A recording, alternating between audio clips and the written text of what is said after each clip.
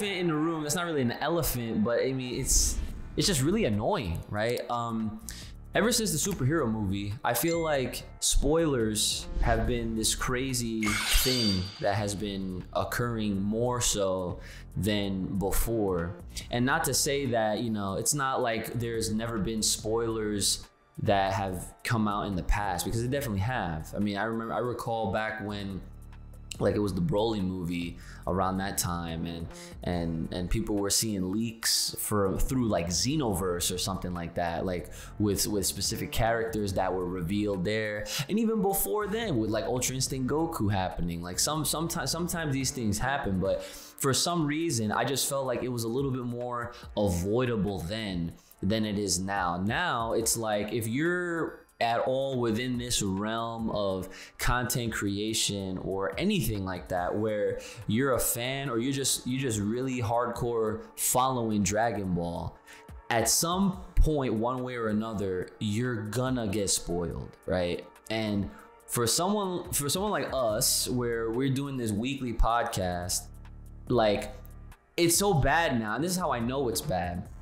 because this guy would only get his news from me.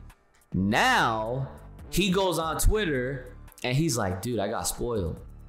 That is crazy. That is a huge measuring stick for me to know that it has definitely gotten worse, you know, because we all consume our news differently. We all get, our feeds are all unique. You know, they might be similar. We might have some blends in there, but it's all different, right? So the fact that this man got spoiled, and not from me, is crazy, right? So that's the first thing I wanted to bring up to you guys, because I don't know. I'm glad, like I told you guys off recording, that I was already, like, I'm glad that I said what I said during my reaction of this chapter on that video that I did, the way I did, because if I initially did it, I mean, people in the Discord know.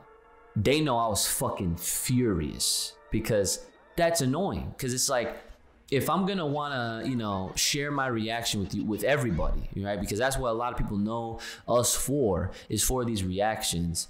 And that's like special, you know, like people come to watch that shit because they enjoy it, they're entertained. And I literally read a comment from someone that said, like, they've been around since the reaction days to Dragon Ball Super anime. And that, who would have ever thought that our fucking dumbasses just freaking out to this bullshit would help their day out? And that to me is super OD, and that's godlike. And I'm just like, well, now if we're having to fear where the hell we're gonna look, or like when things come out, like those reactions are not gonna be as crazy as people are expecting them to be or hoping them to be. Because if we're getting the information early, you know, in a setting where it's like, I don't have a camera on my ass 24/7, you know what I'm saying? Like, that's unrealistic. So, Kai, what are your thoughts on this shit, man? I think the superhero movie really set a new fucking boundary, because it is like you said, like that's when it got like it got way out of control, and I don't think it's ever gonna get back, which is crazy. And now I even saw something that kind of blew me away, which is how fast everyone's getting spoiled, plus how much they're getting spoiled with, has gotten so out of hand that Toyotaro made a post about it. I did not see this. You didn't see that? No. He made a post about it, and I mean, I don't want to say like, oh yeah, this is like confirmed or whatever, but what I saw seemed to have been directly from his Twitter, and I saw the post translated. I don't know how accurate the translation was. I don't remember who made it, but it was from Toyotaro's, you know, like official account. So I read it, and it said something along the lines of, you know, this spoiling era is ridiculous, and I'm really sorry that you guys have to deal with it. Wow. I hope we can fix this. And like I said, I don't remember what it was. You can check his account. I'm sure it's still there, but it was something along those lines of, you know, like, this is out of control. This needs to stop. I'm sorry. Yo, I didn't know that. So yeah, so I read that and I was like, damn, he got to step in and say something about his own work getting ruined for others. Like, that is officially too far. Oh, yeah. That's OD. Holy shit. Yeah. Wow. I didn't think it was, I mean, that's nice. You know, like, it's nice. It's nice that he cares. Yeah. I mean, at the end of the day, it is him doing it, you know? Like, Toriyama obviously is involved, but, you know, really, he's just there for the namesake. You know, they just they slap his name on it because it's Toriyama. Toriyama approved. Right. You know, he's like I said, like I'm Akira Toriyama, and I approve this chapter.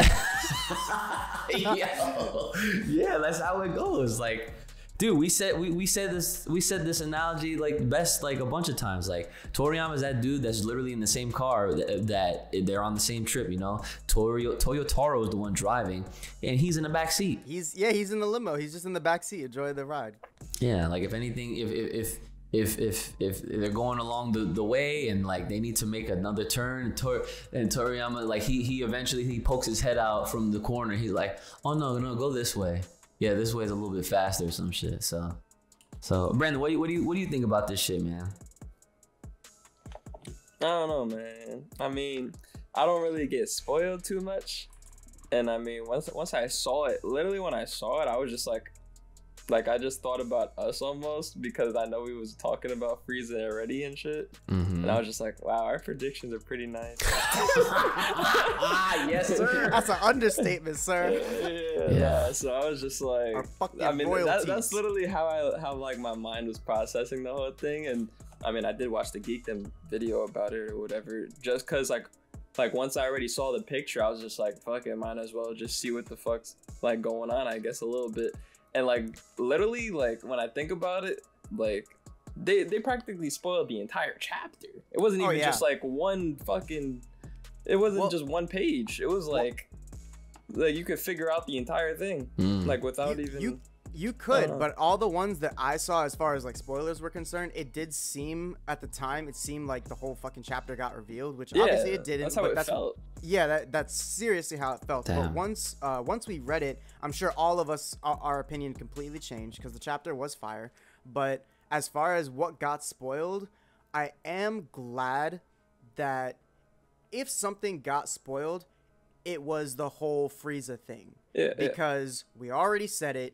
We fucking knew. We called it. It needed to be Frieza. If it wasn't Frieza, this whole shit was a complete waste of everyone's time. And again, I am one of those people that does not think that regardless, like that, I would rate this chapter, this one chapter, chapter 87, I would rate it a 9,001 out of 10. But that still does not mean I'm going to give this entire arc anything above a 4 out of 10. Because fuck what they put me through to get to this point.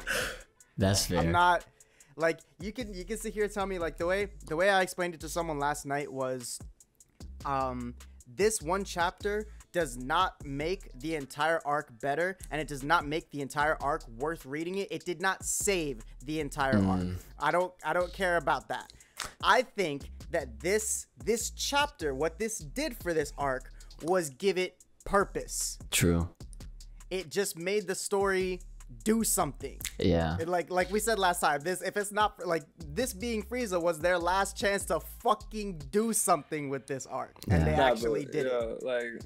But this Frieza is looking kind of crazy. Not gonna That's lie. how I'm hyped. Because now you're right about it didn't fully like spoil everything, because we didn't when the spoilers came out, we didn't understand what they were actually saying, just because we don't speak fucking Japanese or read Japanese. Right. So it's like so once the chapter came out, it made things a little better, or like I guess fresh in a sense. So it's like I think it made it great.